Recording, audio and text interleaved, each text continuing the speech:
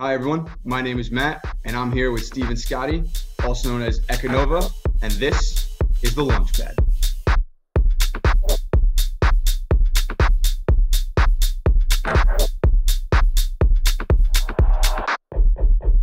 You were part of something called Suspect Zero. Yeah.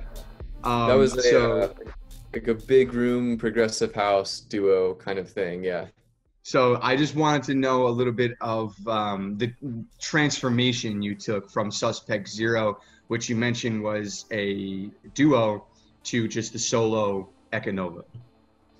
Yeah, I guess I was just ready for a totally new sound, and I was starting to become a little,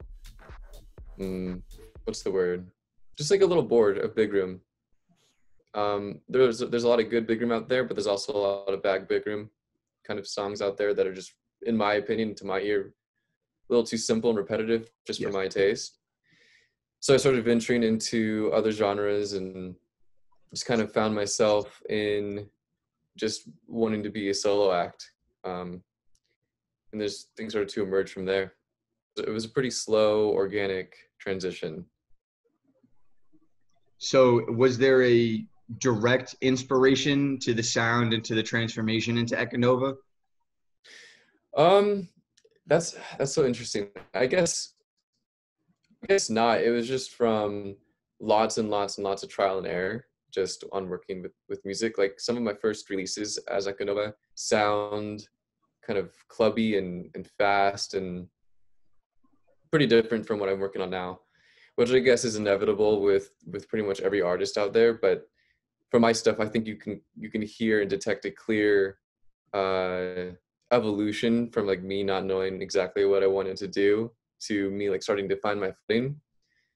Um, but yeah, that process was really gradual. Just relied on a lot of trial and error. And then one day I made something, and my manager said, "I like that. I've never heard that sound before. You should like ride that wave and see where that takes you." I was like, "Okay, that's a cool idea." So I stuck with it per his advice, and I'm glad he said that. Um, yeah, because that basically laid the groundwork for how I would approach a new song. Now we can dive into the Epiphany EP. Yes, sir. Let's do it.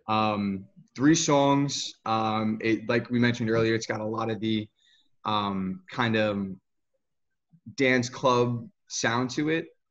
Um, is there a reason that's the sounds you went for on this EP, or was that just something where you kind of created it, sounded really good, and then you decide to roll with it? At the time that I wrote these tracks, I think these three specific songs. I think I wrote over maybe like a 3 or 4 month period, about a year ago, and they at that time I was really into this specific sound. Epiphany was the last song I think that I finished, um, which is my personal favorite off of the EP. Um, but at the time I was really starting to experiment with some new takes on the sound that I have been using, different methods of creating my sound, and just trying to implement it into different environments that I hadn't before. Like Epiphany's kind of like this grungy, darkish kind of track, but the airy synths in it keep it kind of uplifted. Mm-hmm. And then Delusion is like very vocal driven, which is new for me. Um, my girlfriend did the vocals for that. The vocal for that track was actually supposed to be on Hit the Gas, which I released in February of this year, but ended up making it its own song, which was kind of a fun experimental process. And then Intentional is probably the most, I guess, like if you boil down my style that I have, that of the music that I've released so far, I think Intentional embodies that, I guess, the strongest. But yeah, I just decided on these three just because at the time these three tracks seemed to kind of epitomize what I was making in this era. So I like we mentioned earlier, and I'll bring up again how a lot of them have that same kind of dance sound, but they're also very different. Like you brought up how Delusion has the vocal samples that line the song, and like I know when listening to it that there's it builds on a lot of different percussion lines. There's lasers and synths and all of it put together. It creates that vibe that, you're in a club, you're dancing and all that, but they all just have this a certain specific feel to it. Like you said, one of Yeah. them has that grungy, dark sound to it, but it's still uplifted at the same time. Yeah, right.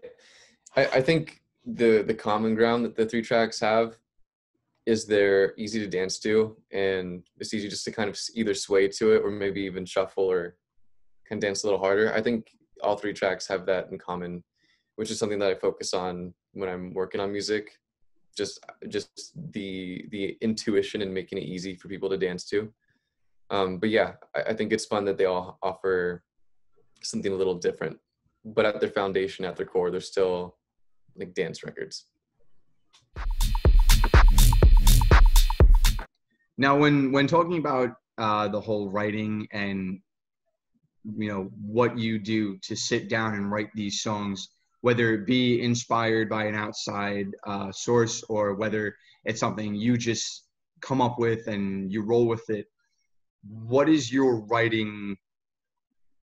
I guess the easiest way to put it is, what is your writing like? Like, do you sit down and do you write it all in one shot? Is it something that comes to you, or do you spitball it first and then write it afterwards? Like, how does the process go for you? It's kind of different every time that I sit down to work on a track.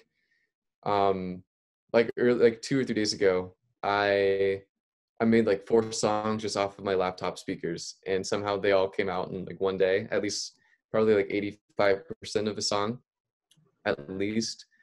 And I tested it on my speakers and they sounded great. Well, it worked, but some days it's like that, and others I'm really racking my brain just to trying to jumpstart some sort of creativity. I guess the common denominator is starting with a chord progression, just something that has a really moving melodic component. I think really starts getting my inspiration flowing. Although lately, which is completely opposite from this, I've been starting tracks just from getting a drum groove written down. So whether it's inspiration just from life or just like trying to get some sort of interesting sound in the track, it's different every time. So there isn't really one answer. But my goal is, even though that I start a song differently every time, and like point A is always different, my point B, I try to always make the same-ish kind of objective and goal. So rather than have the same starting point every time, your goal is just to finish off at the same spot. Yeah, exactly. So just something that sounds like a track by me is just the goal. I make it a priority to make sure that it sounds like an Ekonovah song, just because I really think personally I really like my style, I guess, as you should as an artist. So I try to implement that. Like there's some songs that I write that don't quite sound like me, and I'll end up after the fact trying to incorporate some of my own sounds. So yeah, I always try to end at that point, but the starting point's always different. But yeah, quarantine has been a blessing and a curse at the same time. I mean, it's awful what's going on for our industry and other industries and just everyone as individuals. But I guess I've been really trying to find a silver lining. And lately that's just been lots of inspiration, like I said, just from world events, and been writing a lot of songs, just trying to pump stuff out while I'm not traveling, while I'm not touring. So, I mean, I guess it's kind of a gift just to have all this time. And while that silver lining for you is writing this music and being able to produce it, for a lot of people, the silver lining is getting this music and listening to it. So I think that's a really special thing to come in this also. Definitely agree that, like, I understand why artists wouldn't want to release music right now, whether that's just from personal decision or dealing with a label schedule and stuff like that. But we need music right now. Yeah, so it's definitely, I'm grateful for all the music that's been coming out over the last few months while we've all been, for the most part, locked up inside. Just because, like what you're saying, like the silver lining for most people is all this music coming out. So it's definitely important. to take your mind off things and everything like that. And you said it best yourself, where we need music right now. And with that, that's all the time we have for this episode of The Launchpad. We need music, and with people like Steven and everybody else releasing music right now, it is our silver lining. So first, I just have to say again, Steven, Ekonovah, thank you so much for joining me on this episode of The Launchpad. It's been a pleasure to get to know you, and again, dive right into this EP. Yeah, man, thank you. Thanks for your time. I appreciate it. Of course. As always, everybody, my name is Matt, that's Steven, and this was The Launchpad.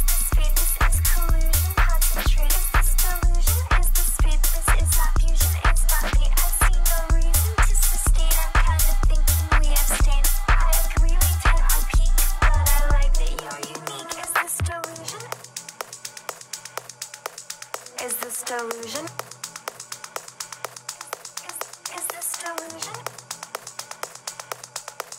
Is this delusion?